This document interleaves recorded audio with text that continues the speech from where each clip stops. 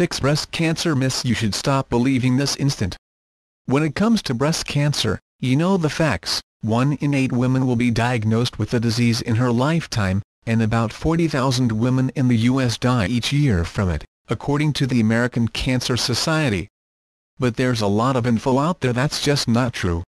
Here, the Breast Cancer Research Foundation (BCRF) is shedding light on common breast cancer myths so that you can make informed decisions about your health. 1.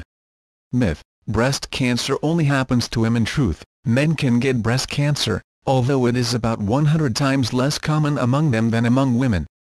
For men, the lifetime risk of getting breast cancer is about 1 in 1,000. Diagnoses usually come at a later stage for men, leading to significantly increased mortality rates. Sharon Giordano, MD, and Fatima Cardoso, MD, are leading the world's largest study of male breast cancer, largely funded by BCRF, that will provide important answers to how this disease differs between men and women. 2. Myth: breast cancer only happens to older people. Truth: when it comes to age, breast cancer does not discriminate. Approximately 12,880 women in the U.S. under 40 will be diagnosed with breast cancer in 2015, according to the American Cancer Society. BRCF researchers are studying the link between breast cancer and heredity to learn more about risk factors. Race and ethnicity play big roles. To better understand your risk of developing breast cancer at any age, know your family history, paternal and maternal histories, and speak to your doctor. 3. Myth: everyone's breast cancer is the same. Truth: breast cancer is, in fact, several different diseases, per research supported by BCRF.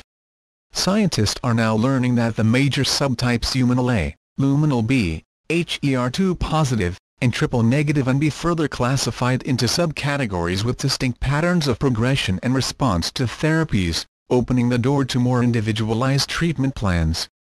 4.